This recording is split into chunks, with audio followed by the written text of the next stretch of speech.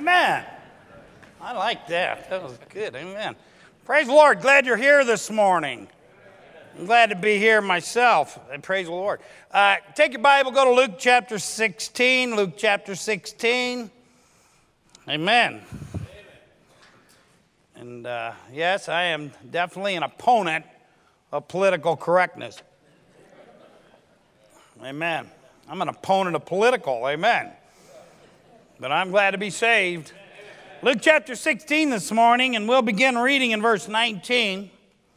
There was a certain rich man which was clothed in purple and fine linen and fared sumptuously every day.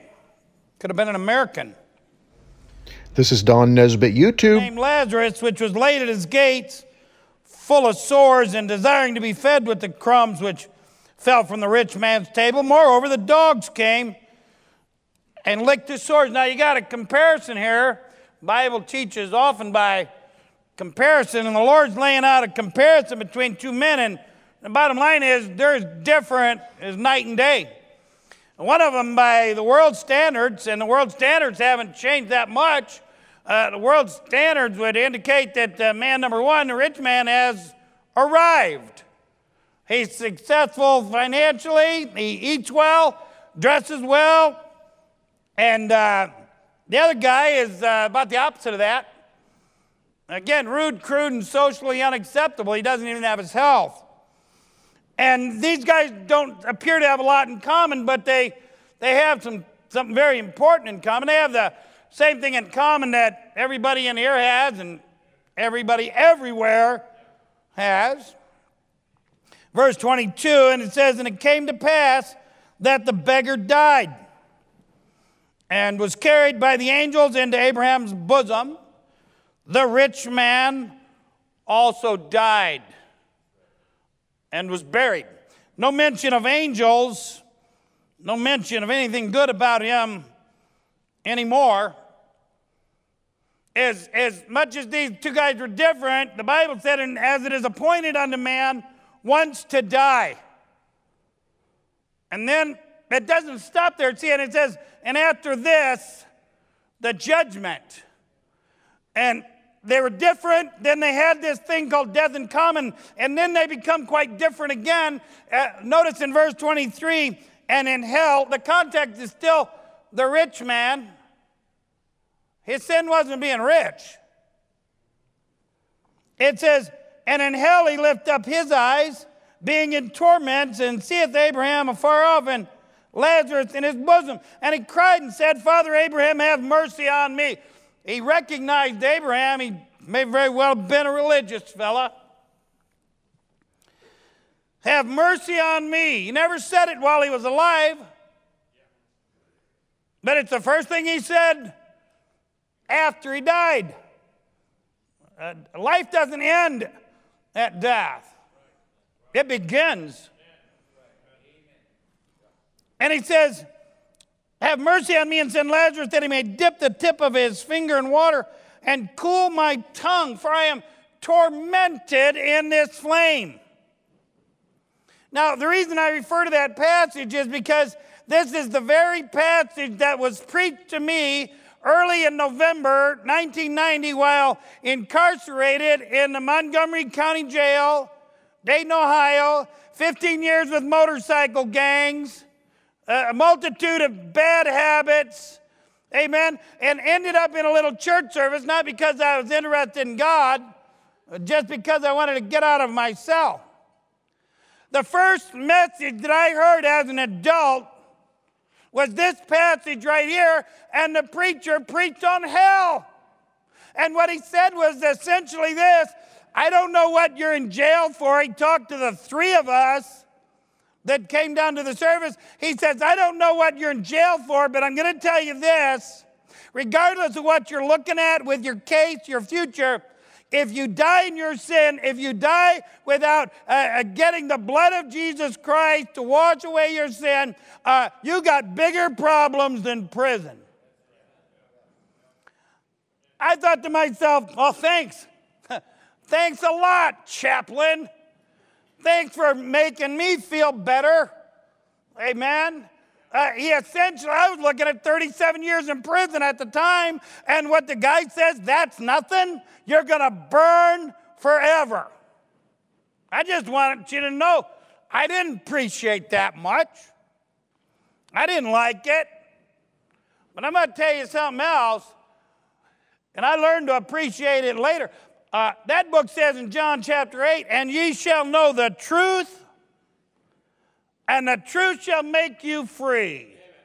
Well, yeah, and I tell you what, now that I have been a Christian for 20 years and I've learned some things, I thank God that he sent a man to me with the guts to tell me the truth. Even though it wasn't a very popular message, that guy told me the truth because he cared about my soul. I don't know what that says. Well, really I do, but all across America this morning, there's church houses busting at the seam where nobody's going to tell anybody the truth, but they're going to leave feeling better. I'll tell you what, I felt better the morning I bowed my heart to Jesus Christ. People said, Spurgeon's just playing the game. He's afraid to go to prison. I wasn't afraid of going to prison. I got more friends there than some of you got out here. But that preacher preached on hell, and I'm going to tell you what, and I'm not ashamed to admit to anybody that I was afraid of going to hell. And I'm not going. And I'm going to preach on it a little bit this morning, maybe remind you of some things, and perhaps you're in here today and you've never had your sins scripturally forgiven. We appreciate you're in church this morning. But perhaps this morning you're not saved. Boy, I tell you what, you're in the right place. You're here at the right time. We've got the book, the right prayers, and the right attitude and the right people to open God's book and show you how simple it is. How simple is it? 20-year drunkard, drug addict, criminal, gang member was able to respond to the gospel of Jesus Christ and get his sins washed away. Now, if he did that for me, what excuse could you possibly have? Amen. Let's pray again. Father, I do love you, and I pray that you take what I'm about to say, and may it be a blessing to you and accomplish your purpose. And Lord God, I pray and plead the blood of Jesus Christ as I talk about hell this morning with an earnest desire to try to help prevent somebody from going there. And God, I know that's why this church stands here, to proclaim the glorious gospel as a warning, and I pray that today that warning would be heeded as necessary. And again, I need your help, Lord, and I pray for it in the name of my Savior, Lord Jesus Christ. Amen. Now, the Bible says hell is a real place. Amen. It's a place where people go and don't come back. Say, well, that's not the way I was taught. Well, I'm sorry, but if the way you are taught is contrary to the Bible, you are taught wrong. And I don't say that to be ugly. The remedy for that is opening the Bible and showing you the right thing. And again, we can do that here. Hell wasn't supposed to be a place for people at all. Matthew 25:41 says, then shall he, that's him, then shall he say also unto them on the left hand, depart from me, ye cursed, into everlasting fire, prepared for the devil and his angels. Amen. It wasn't supposed to be for the souls of men, but sin entered. But I got good news for you this morning. It doesn't have to be the eternal destination of anybody in here, because the Bible says the Lord is not slack concerning his promise, but as some men count slackness, but is long-suffering to usward. I got in the habit of circling the word long-suffering when it comes to being an attribute of God toward us. I'm glad he is. But his long-suffering toward us, to us, we're not willing that any should perish. Any. But that all should come to repentance. The Bible says in Romans chapter 10, whosoever shall call upon the name of the Lord shall be saved. Amen. Now, if you've done any personal work at all, you may have used an approach like this. Do you know where you're going to go when you die? You generally don't have to spend a lot of time talking people into realizing they're going to die. Amen. Everybody knows that. People got a lot of ideas and opinions from there on. But we all understand that nobody's walking around 200-300 years old. We've got an appointment. Amen. And so you might say it like that. Do you know where you're going to go? And not think. You'll have people say, well, I think, I hope. And that's not the answer, because the question was, do you know where you're going to go when you die? And you'll find that there's people that claim to be Christians. There's people that are members of churches, been in church all their life, and they don't know. I'm glad if I don't know a lot. Like Paul said, I beseech, I count not myself to have apprehended. But this one thing I do, I'm glad that I know where my soul is going to spend eternity. It doesn't have much to do with me at all. It has everything to do with the Lord Jesus Christ. And I say to you this morning, you can know where yours is going to spend eternity, because it's going to spend it somewhere.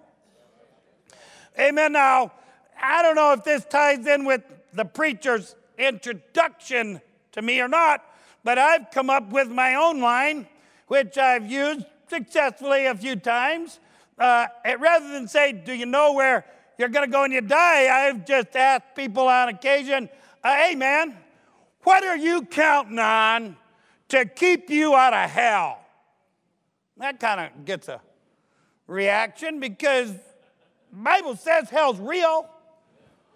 And I tell you what, and if it is, and it is, you ought not, anybody that says they don't mind going to hell needs an examination, or they don't have an understanding of what it is. It's not a good place, amen? It's a place of everlasting fire and torment. And if you're on your way there today, I hope you get your eternal destination turned around this morning. And if you're not sure about this thing, I'm going to put it to you like that and title this message, what are you counting on to keep you out of hell? And the reason I say that, because in the course of just being a Christian, let alone a preacher, just in my 20 years of walking with God, I've heard a lot of people say that they're counting on a lot of different things, and maybe that you'd fall into one of these categories today. And boy, if you're in the wrong category, God's giving you another chance to get that straightened out. Amen. Hey, here's what a lot of people are counting on. Take your Bible and go to Genesis chapter 11. Here's what a lot of people are counting on. Let me read verse 4, I think will be sufficient. Genesis chapter 11 and verse 4. The Bible says, and they said, go to, let us build us a city and a tower whose top may reach unto heaven. Let us make a name, lest we be scattered abroad upon the face of the whole earth. Here you got a bunch of guys. They got together. Their purpose is clear. They want to go to heaven. What's wrong with that? That's noble enough. Amen. Here's the problem. You don't find God mentioned in the thing. You know, that to me is the epitome of religion today. It's man with the noble endeavor of wanting to get to heaven, but wanting to do it his way. And I'm going to tell you something. Jesus said, I am the way, the truth, and the life. No man cometh unto the Father but by me, and no man's going to get there his way. It's got to be God's way. And there's folks all over America today that are counting on religion, amen, to keep them out of hell. And beloved, this morning, religion's not going to keep anybody out of hell. Religion, I define it as this, as a system of things you must do so that you might make it. That sounds like being on parole. Amen. As long as you dot all your I's and cross all your T's, when you get to the end of the thing, maybe you'll make it. I'm glad I don't have that today. I'm glad if there's one thing I know. That book says in Ephesians chapter 2, for by grace are ye saved through faith, and that not of yourselves. It is the gift of God, not of works, lest any man should boast. And if you could earn your way to heaven, if you could work your way to heaven, why would the lovely Lord Jesus Christ have had to go to the cross of Calvary. The account of the crucifixion of Jesus Christ would be a morbid story if it wasn't absolutely necessary. My question this morning, if you're not saved, what are you counting on to keep you out of hell? I hope it's not religion. Religion won't do it. What you need is Jesus Christ. Plus nothing and minus nothing. Amen. Religion's not going to do it, but that's what a lot of people are counting on. Amen. Some are counting on this. Some are counting on a combination of these things. Romans chapter 10.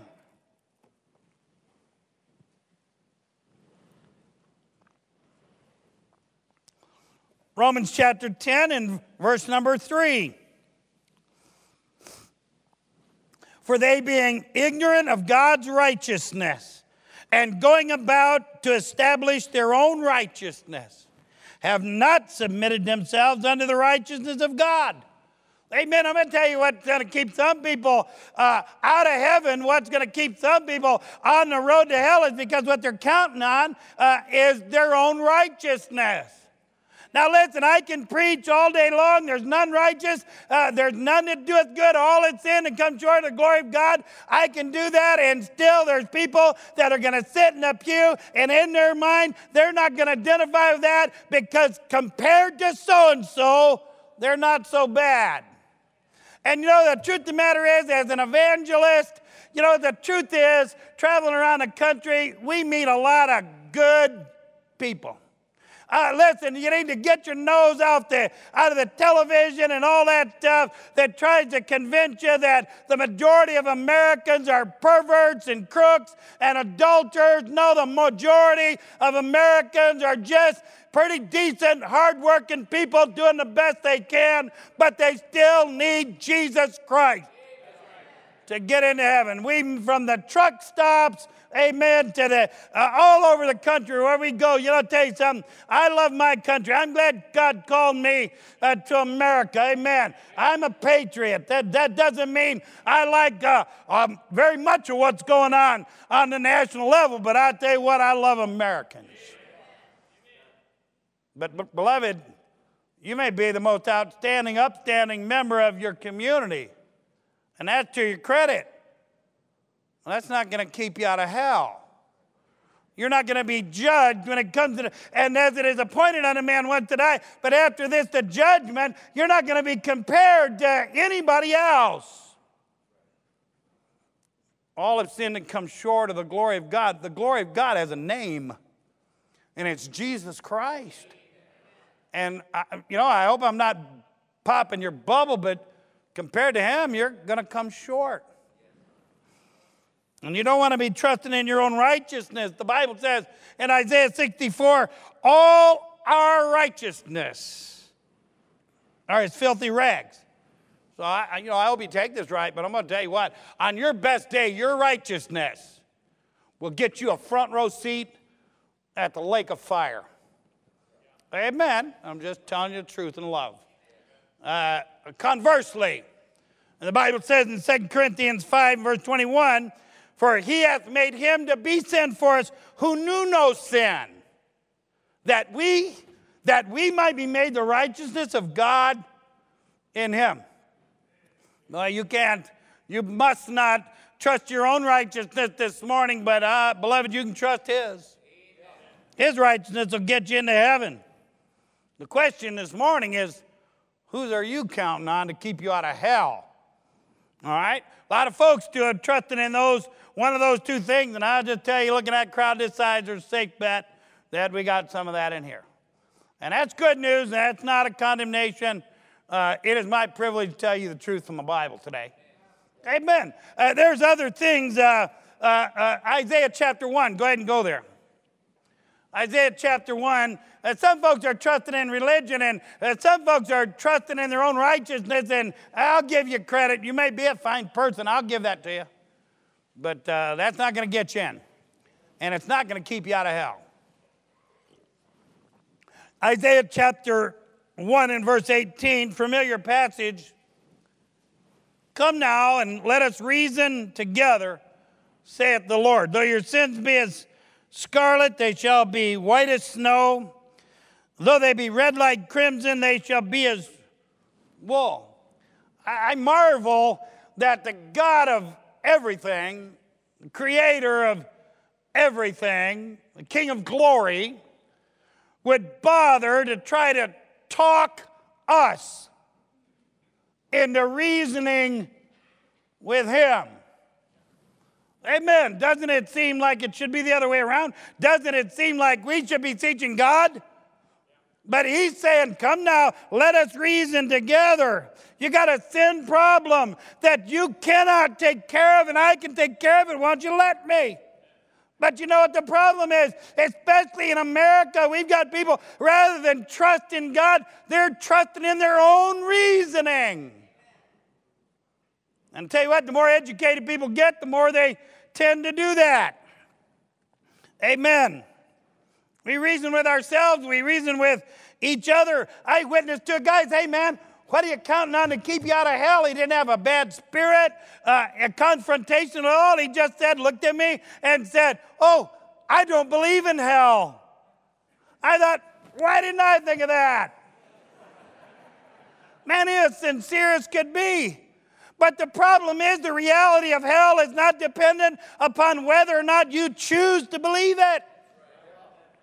Where you spend eternity is dependent upon whether or not you choose to believe it. Because, beloved, this morning that book says hell's real. Amen. Rock music, Hollywood, they promote a party in hell. Oh yeah, songs about it, movies about it. They've turned the devil into a cartoon character so that God doesn't have to be real either.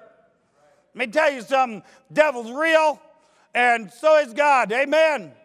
And hell's real, and my question for you is, what are you counting on to keep you out? There's no party there. Listen, I buried 41 of my own guys out of 15 years in motorcycle gangs, and the last thing I said to every one of them with a pistol in the air was, I'll see you in hell, brother. I was more doctrinally correct than pastors across the country this morning. Why? Because that's where they went, and that's where I was going. But see, we do the convenient thing. We just choose to forget about the torment, the flame, and that's a lie out of the devil's hell. There's no party there, but I know people that have reasoned themselves into thinking, that one of the major gangs had a saying like this, better to rule in hell than to serve in heaven. The only problem is nobody's ruling in hell. Looks like the whole crowd's weeping and wailing and gnashing their teeth with full knowledge, according to this passage in Luke, full knowledge that they didn't have to be there, that the Lord did everything he could to keep them out, that the Lord sent some loudmouth preacher to try to tell them the truth before it was too late. Looks like that's what's going on. Doesn't look like anybody ruling. Hey, nobody's partying. You got that going on in your head, you better get rid of it. That's the wrong reasoning. I was a young Christian, and I witnessed to a fellow I was working with, and he's a nice enough guy too. And he says, well, I believe either one of two things. That's what he said. I was trying to tell him what the Bible said. I said, man, what are you counting on to keep you out of hell? He said, well, I don't believe in hell. I believe in either this. You know what? There's a Bible verse in James that says, a double-minded man is unstable in all his ways. You know, long before I knew that was a Bible verse, I knew it was true. Amen. It was true on the street. People that can't make up their minds, amen, are unstable in other areas. Bible says all their ways. And this guy said, well, I believe either one or two things. Either I believe that when you die, and that's it, and you're buried, and it's over, and that's done.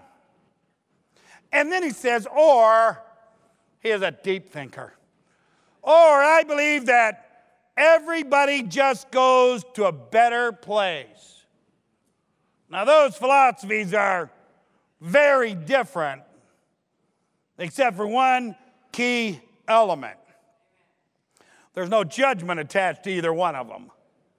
In other words, you just live any way you want, and you'll either go nowhere or you'll go to a better place. I said to the guy, so in other words, what you're telling me is that according to that philosophy, you're going to just do the best you can and live any way you want and have a good old time. And according to you, I'm going to try to live according to that Bible. I'm going to try to love my wife. I'm going to try to be a good father. I'm going to try to abstain from all appearance of evil. I'm going to try to be a blessing to my church. And according to your philosophy, if that's right, I will have lived a very boring life and missed out on a lot of fun, and we're all just going to end up in a better place.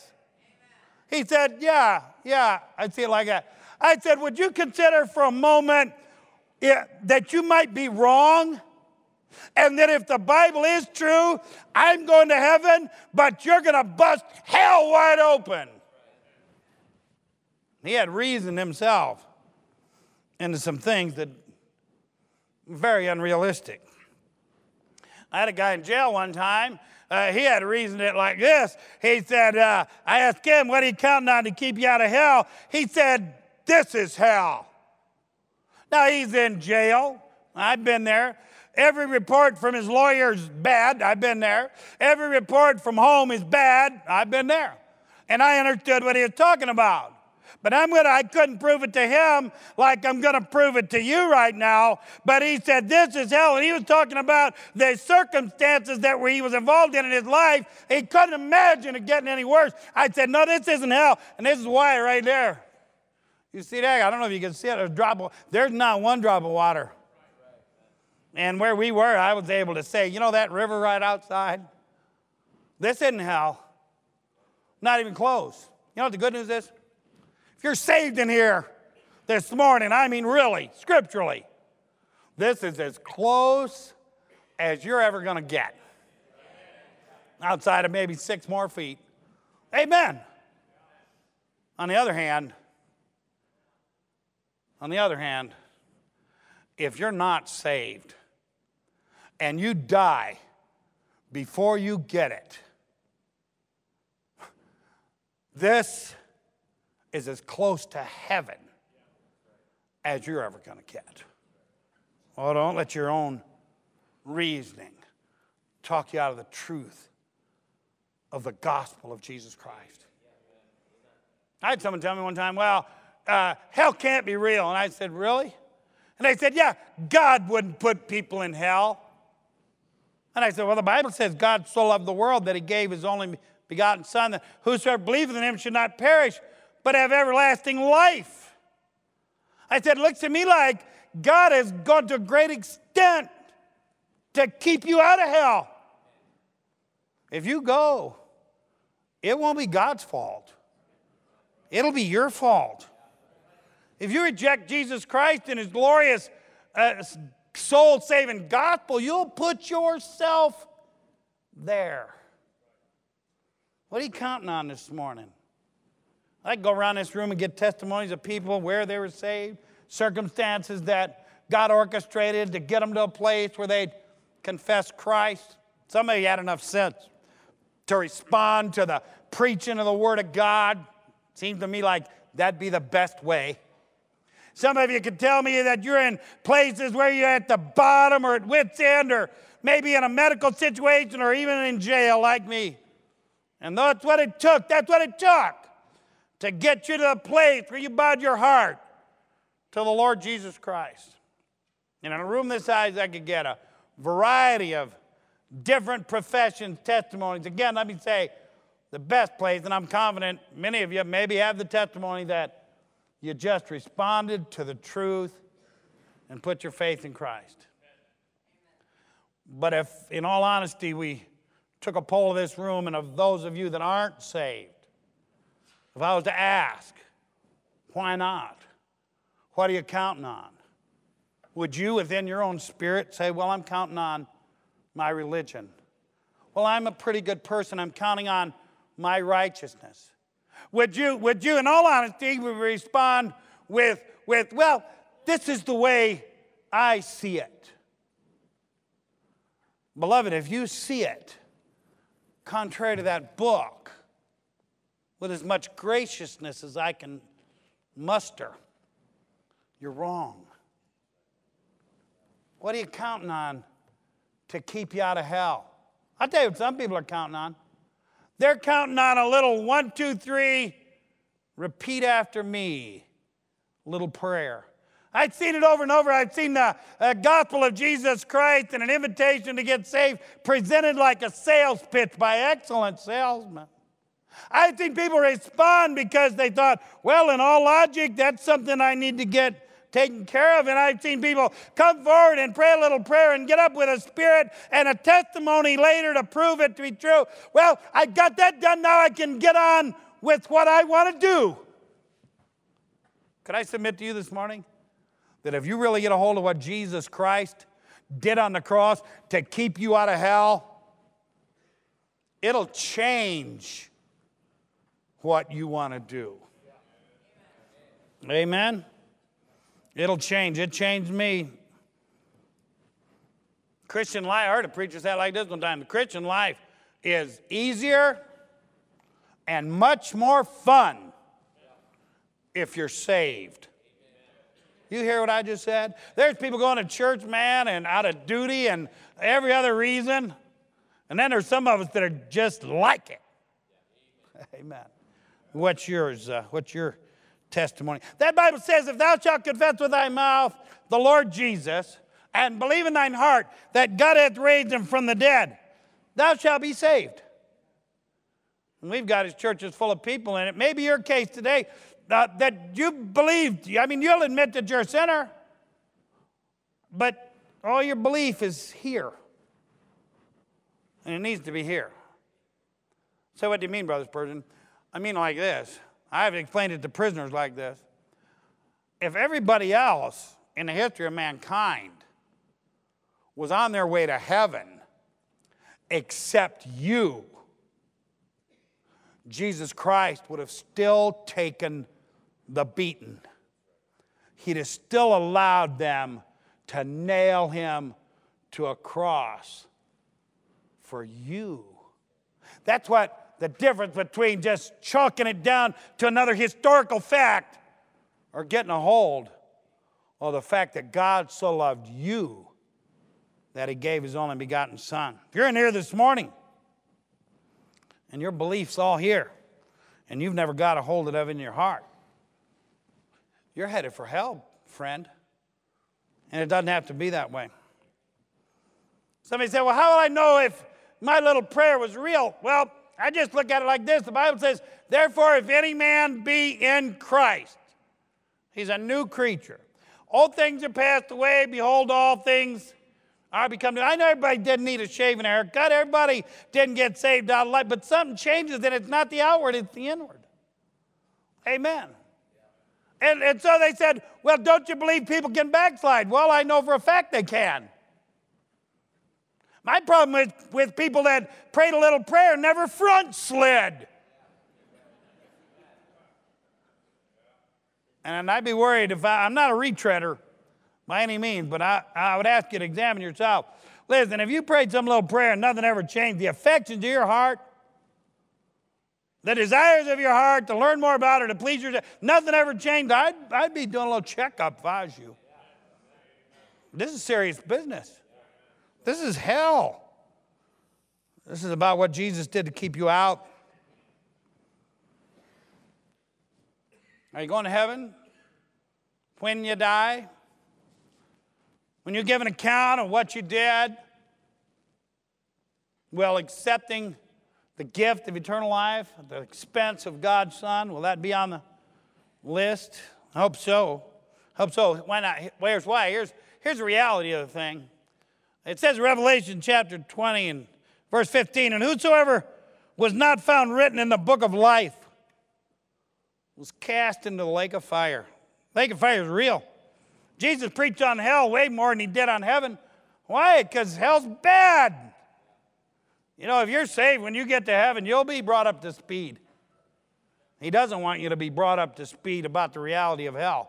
So he preached on it. You know, the Bible says in 1 Corinthians 2, And verse 9, but as it is written, eye hath not seen nor ear heard, neither have entered into the heart of man the things which God hath prepared for them that love him. I love that verse. I got several messages out of that verse. But could I submit to you this morning that the antithesis of that is also true? That eye hath not seen nor ear heard, neither have entered into the heart of man the things that God hath prepared for those that reject him. Christ went to the cross so that you don't experience that. Christian, you know this.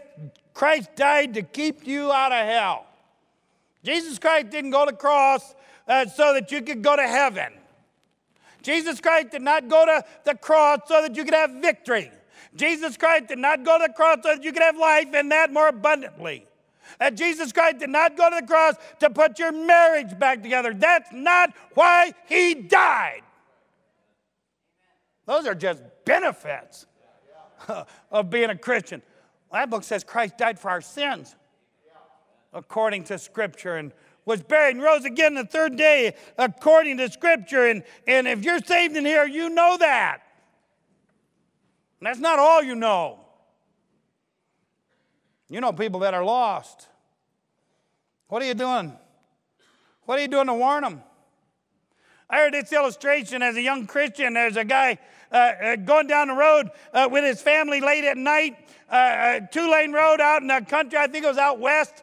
And there's a car in the distance in front of him, and four-way flashers are on. And as he got closer, he was apprehensive. He slowed down. The man standing in the middle of the road, waving his coat, frantically trying to flag him down. Amen. That'd be a scary thing these days. You wouldn't want to slow down or stop.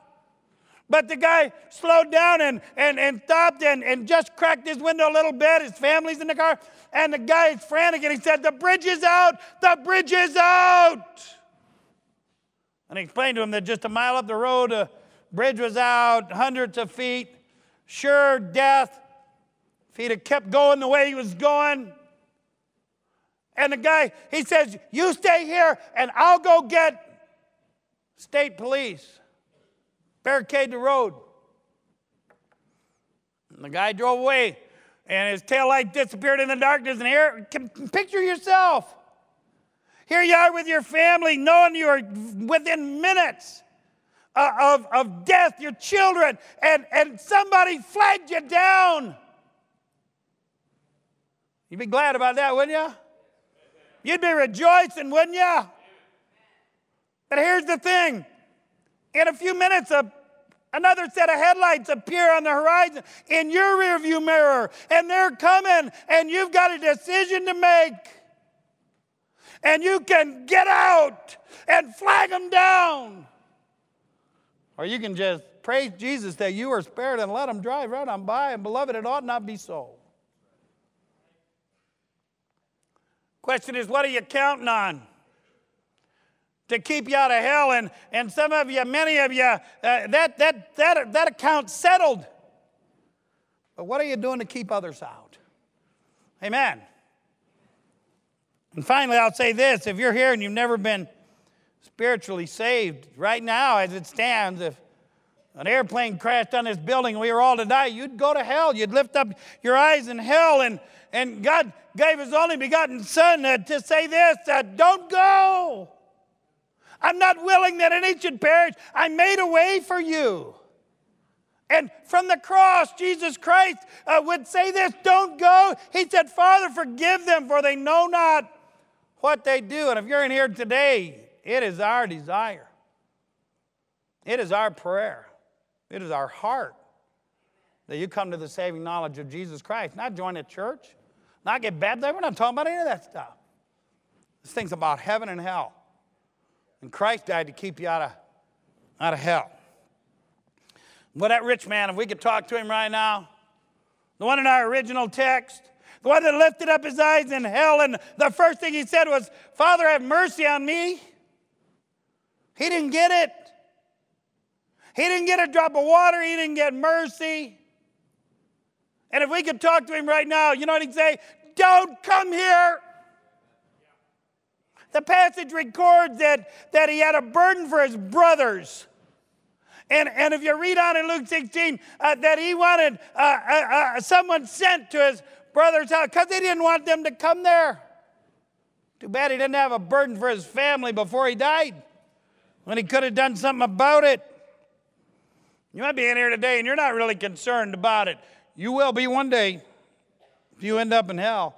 But if we could hear the voices of his companions in that place right now, if we could make it out between the crying and the gnashing of teeth, and we'd hear this: don't come here. Nothing's worth being here. The Bible's true. The preacher's right. Jesus is Lord. Get saved while you can. That's what they'd say. And this church exists, situated here on the side of the interstate with a sign out there welcoming people to come to Jesus Christ. This church exists so that you can find out how you don't have to go to hell. And there's a lot of benefits that go with being a church member, but boy, I'll tell you what, the biggest one is the truth. And the truth is, if you've never been saved, you're on your way, and you don't have to go. The Bible says in Hebrews 12:2, looking unto Jesus, the author and finisher of our faith, who for the joy that was set before him endured the cross. What possible joy would be worth what he went through? Well, maybe you come into the saving knowledge of Christ this morning. Amen? Despising the shame, but it'd be worth it if he went to the cross for you and I. I got it. I got it the hard way. I was in the horrible pit and in the miry clay, and I'm not the only one in here like that. But boy, I'll tell you what, would to God I'd have just listened. Would to God I'd have responded. Would to God I wouldn't have had to make God prove it to me. But even in that case, better late than never. But I'm going to tell you this. There's a lot of people that hear it and just keep going. And you're in danger, and this message is a warning. What are you counting on to keep you out of hell? You came to church. Praise the Lord. That's a good start. How about making today the day you come to Christ? Father, I love you, and I pray that you'd take these words, and I pray they'd find a home in the heart of these believers, Lord, as we have a responsibility to live in a way to point this world to you. And there's a good spirit that way and tender hearts, and there may be some that are caught up with some cares or worldliness. I pray you'd help them get back on track. But specifically, Lord, someone in here that's not saved, does not know beyond a shadow of a doubt they'd go to that place called heaven. I pray that you make it real easy for them to understand that the greatest need they have is that right there. And I pray that they would allow one of us to open a Bible and show them what it says about forgiveness through Jesus Christ. I pray this in Jesus' name. Amen.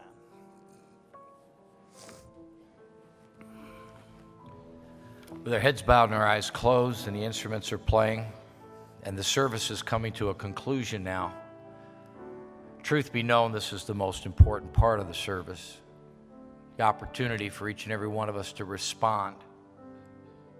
I'm going to ask you this morning to take a moment as our heads are bowed and our eyes are closed and examine your heart.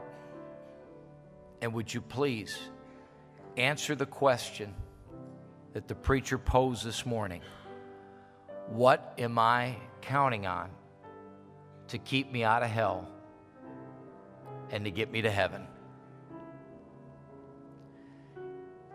If you don't have a good answer to that question, if you don't know Christ as your personal Savior, this is your opportunity. We've got people in the front here.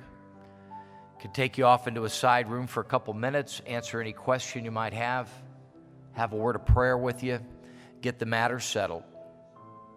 We wouldn't bother this morning trying to make a Baptist out of you. That wouldn't help. We're not trying to get in your pockets. We wouldn't try to baptize you. That wouldn't do it either. We just want to introduce you to Jesus Christ as personal Savior. A simple prayer of faith, a simple transfer of our confidence and our faith from whatever we've had it in into the finished work of Christ. And that's what you need this morning. We're here to help. We encourage you to respond. Just a moment, we're going to sing a song of invitation. As that song is being sung, let me encourage you. If you don't know Christ as your personal Savior, you feel something tugging on your heart this morning, you feel like I need to do something about this, but I'm not sure what. Let me encourage you to come. Step out into the aisle. Come forward. Let somebody work with you. We've got men up here that can work with the men, ladies with the ladies. But don't let this opportunity pass. Life is so short. It's so busy. We get distracted so easy. Right now, while God's speaking to your heart, take this opportunity to come and trust Jesus Christ. Father, bless the invitation now. Lord, we pray that precious souls would come to a saving knowledge of the Lord Jesus Christ. We pray, Father, as your people, those that have already been saved, Lord, that we would gain a new vision and a new burden of what's really important in life. So often, Lord, we're caught up in things that are trivial and temporal. Help us to realize each day that those we come in contact with need Christ. People do, as the song says, need the Lord. Help us, Lord, to be more soul conscious. Help us to open our mouths. Help us to be a witness. Bless this invitation, we pray, in Jesus' name. Amen. Let's stand. Let's take our hymnals. 243. Number 243. If you don't know Christ as your personal Savior, just come on up while we're singing this song. Just come on up right now. Don't make any delay. As we sing. The cross upon which Jesus died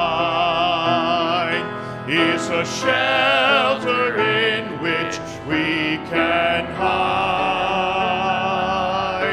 and its grace supreme is sufficient for me, and deep is its fountain, as wide as the sea. There's room at the cross for you. There's room at the cross for you.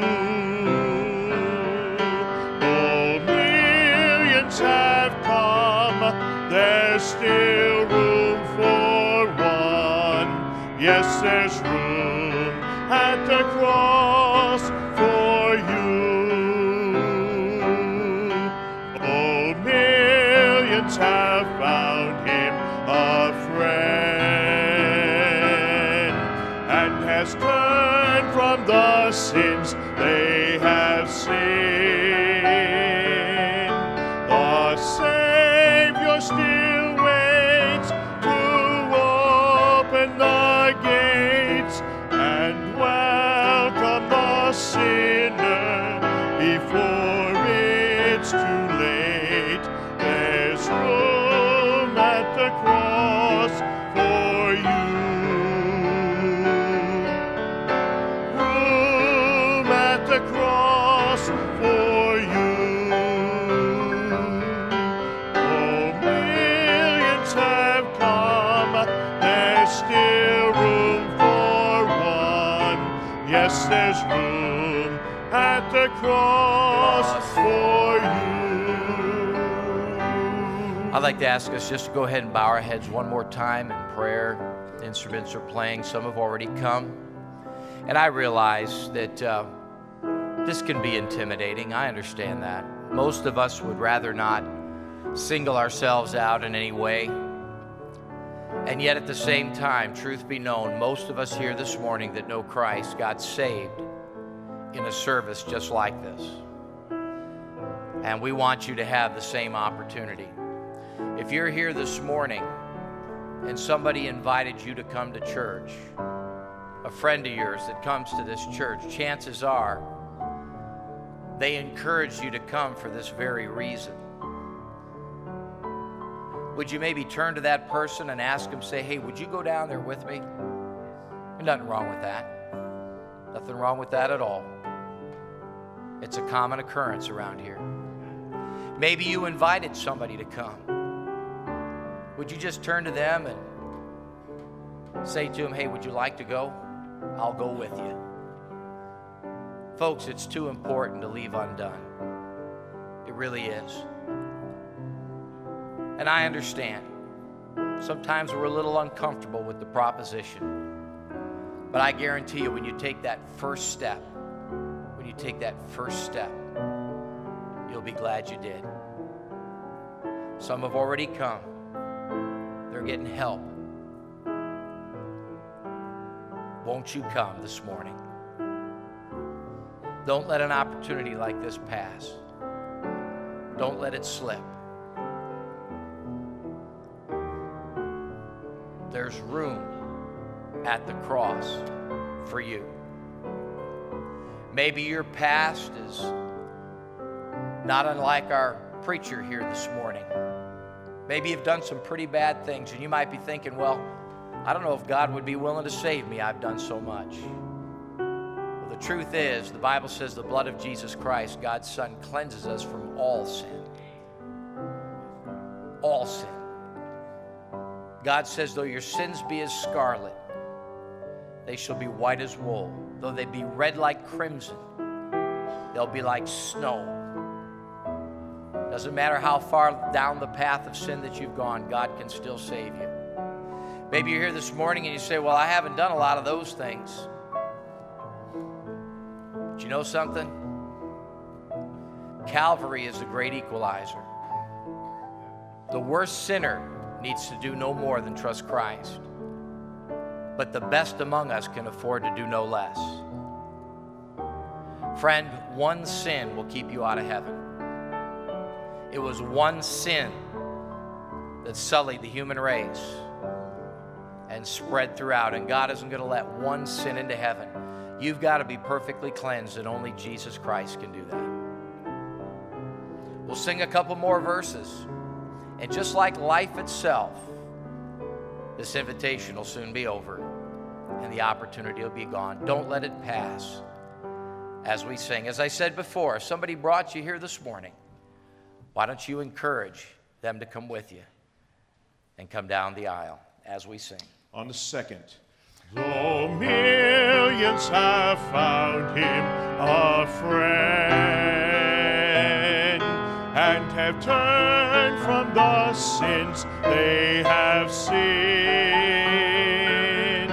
the Savior still waits to open the gates and welcome the sinner before it's too late.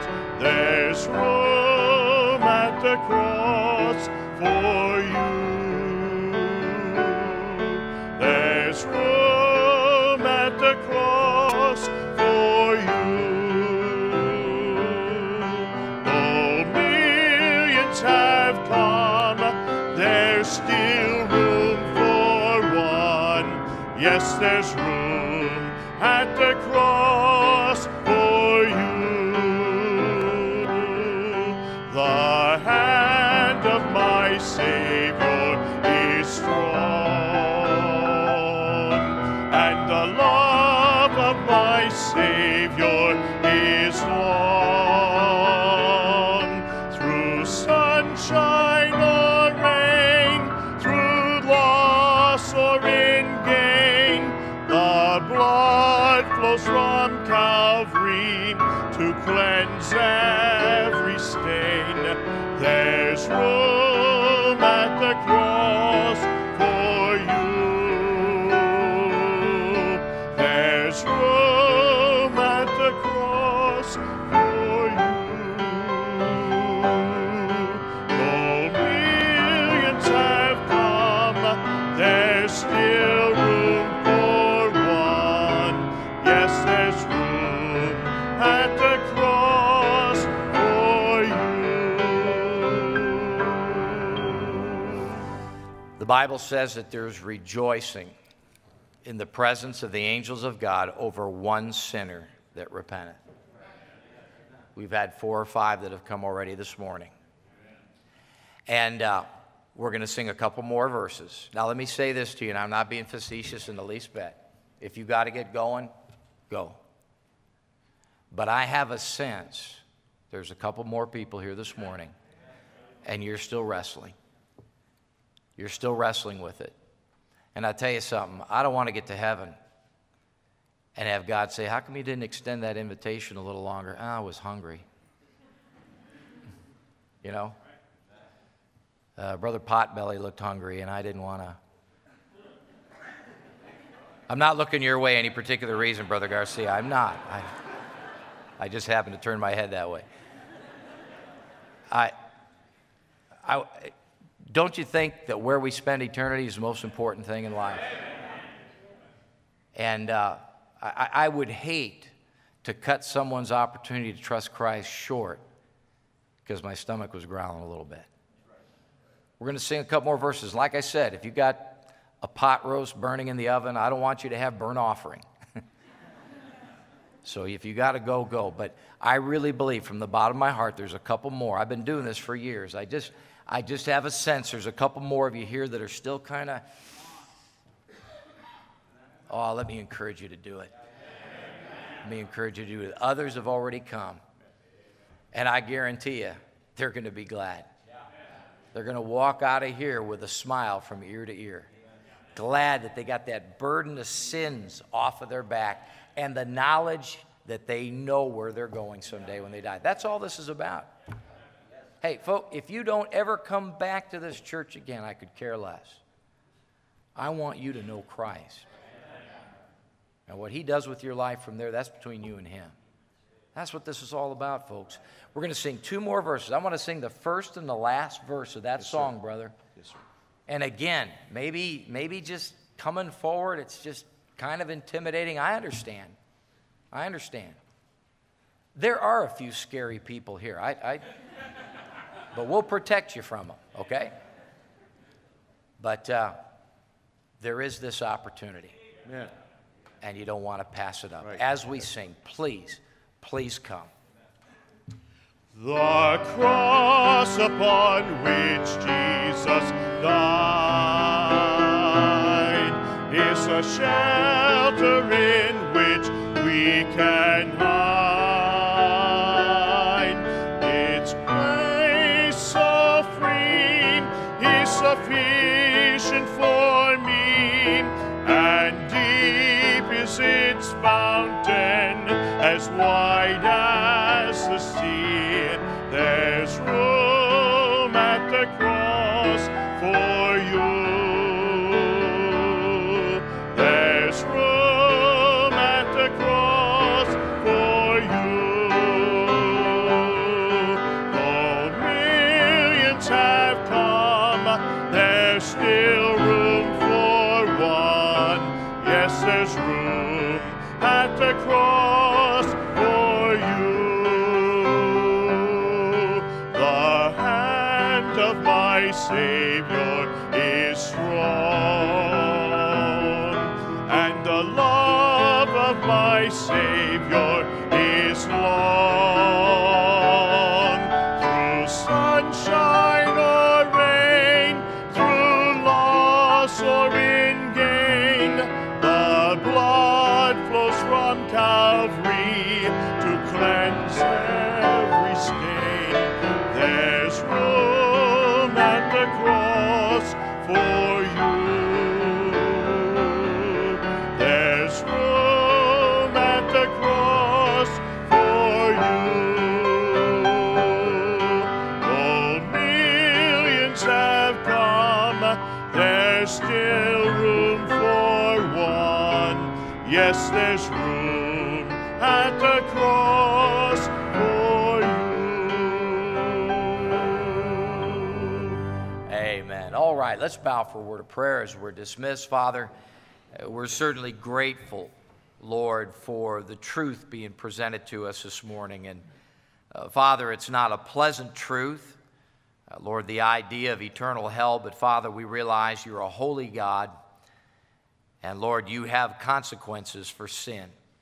Thank you, Lord, that you made a provision and a way out through the Lord Jesus Christ.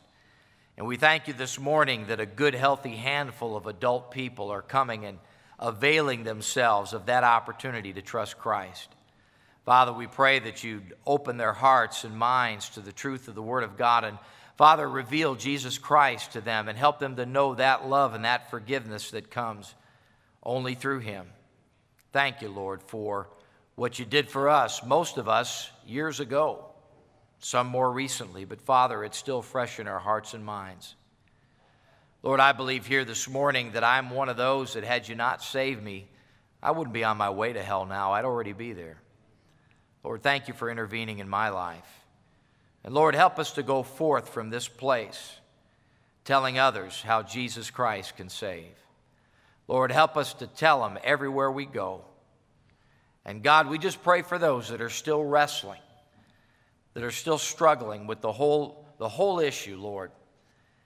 And God, we pray that as they leave this place, that you'd continue to work with them and have mercy and give them another chance. And God, we pray all of these things in Jesus Christ's matchless name. Amen.